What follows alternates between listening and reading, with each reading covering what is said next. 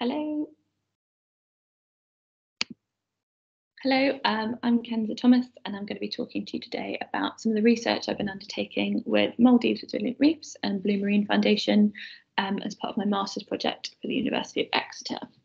So the aims of the research were to describe and quantify the activities of the fisheries from 7 islands within the atoll, more specifically the proportion of immature fish that were being caught, the use of gear and how that relates to the proportion of immature fish being caught, interactions of lunar phases with some species and the catches, and the location of fishing across the atoll. So the background to this research, coral reef fisheries were estimated in 2014 to support 6 million people worldwide. And in similar regions, they provide 99% of the protein and 80% of income to coastal households. They're currently unregulated and unreported, and therefore their impacts are likely underestimated. But they do tend to be multiple gear, multiple species, and multiple landing spots, which can reduce abundances of fish throughout life stages and therefore affect their ability to replenish their population. In the Indian Ocean, 65% of reefs are thought to be affected by overfishing. And in Laamu and the Maldives specifically, there's a recently established reef fishery which is supporting increasing tourism and the growth of resorts in the region. So the data was collected by local fisheries officers from 7 islands, and they collected data from November 2021 to February 2022. They were trained in how to identify the fish and measure and record their length, and they were also trained in how to use location maps to locate the fishing effort. So all of the landings that were into the harbour were recorded for 5 days of the week, so Monday to Tuesday and then Thursday to Saturday, to account for recreational fisheries, and also during peak times, so 7 till 9 in the morning and 8 till 11 at night. If the species that were landed were schooling, the officers were instructed to take an average length of 10 of the fish from that catch and then estimate the overall size. The biomass could then be calculated by taking that average length and multiplying it by the estimated catch size of, say, 300 fish. When they were recording the fish length, they were also asking questions about the type of gear the fishermen were using, the fishing location, the timing of the trip, and how long the trip lasted.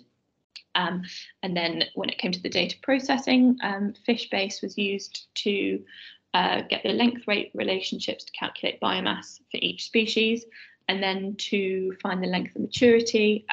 2/3 of the maximum length documented on FishBase for each species was taken as the length of maturity. Just a brief definition of the gears.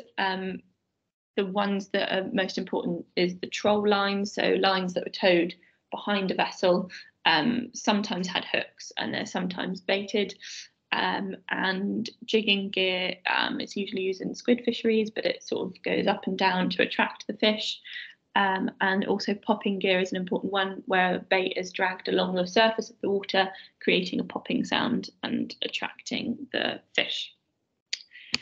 In terms of results, the catch composition by numbers was dominated by big eye scad, with over 78% of the catch being them by numbers.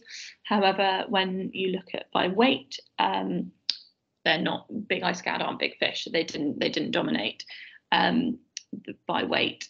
This is dominated by giant trevally with 24%, and then Lucianus bohar, which is 21%. Then we broke the catches down. So by species, we looked at the proportion of the juveniles. Of the total landed catch, 52% of them were immature. And of the top 10 species landed, 6 of those species had over 50% of the catch being juveniles.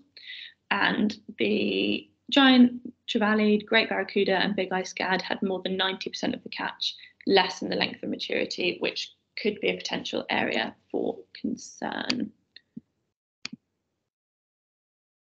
Then we looked at the proportion of juveniles that were caught by gear. So the majority, so the worst ones, so troll lines had 80% probability that the fish would be a juvenile, by popping gear at 79%, and then spear guns at 68%. So those ones are the worst for catching juveniles. We then looked at the interaction of gear and probability of being a juvenile by species. So for the sailfish on the left, of all of the catches of nets, 100% of them were juveniles. Same for spears, popping and jigging gear. Whereas if you look at El Boha, the caught by lines, only 50% of them were juvenile. So it does vary by species. We then mapped the landings by island. You can see that Marva on the left there landed the most amount of biomass by kilograms, followed by Gan. Then we looked at the biomass that was being removed from the reefs around the islands. Again, Marva quite high, the reefs around there, but also Mabaidu on the right, also having high amount of biomass being removed from those reefs. Then mapped the number of trips. Again, high amount of trips visiting the areas around Mabaidu, but also Mamendu and Hitadu as well in the bottom. So that's this. We'd like to look at the relationship between those. Then mapped the catch per unit of effort for each of those. So took the biomass for each fishing ground and divided it by the amount of time that the fishers were spending in the fishing ground, and it seemed to be more important in the activity of the fishery, with places like Dambidu, Mabaidu, Mamendu, Hitadu, Fonadu, Marva, all having high catch per unit of efforts, but also the uninhabited islands on the northwest of the atoll also receiving high catch per unit effort.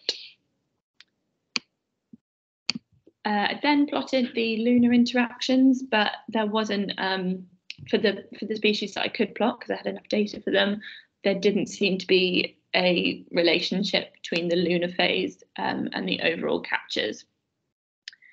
So to conclude, big eye scad was dominant in catch numbers, probably due to bait fishing, and a lot of the time it was caught by nets. So sort of they could take a whole shoal at once, and therefore the numbers are higher.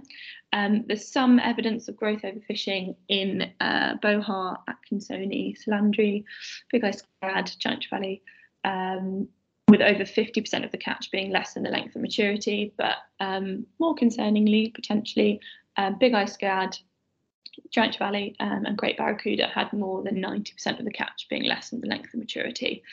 Troll lines were most likely to catch immature individual fish. Marva landing lots of biomass, but also having high amounts of biomass being removed from the nearby reefs. And Marmandu, Hitadu, Mabaidu and Danbidu receiving trips as well. But then when you plot the duration of the fishing trip alongside biomass, that seems to be important in determining the productivity rather than just biomass alone.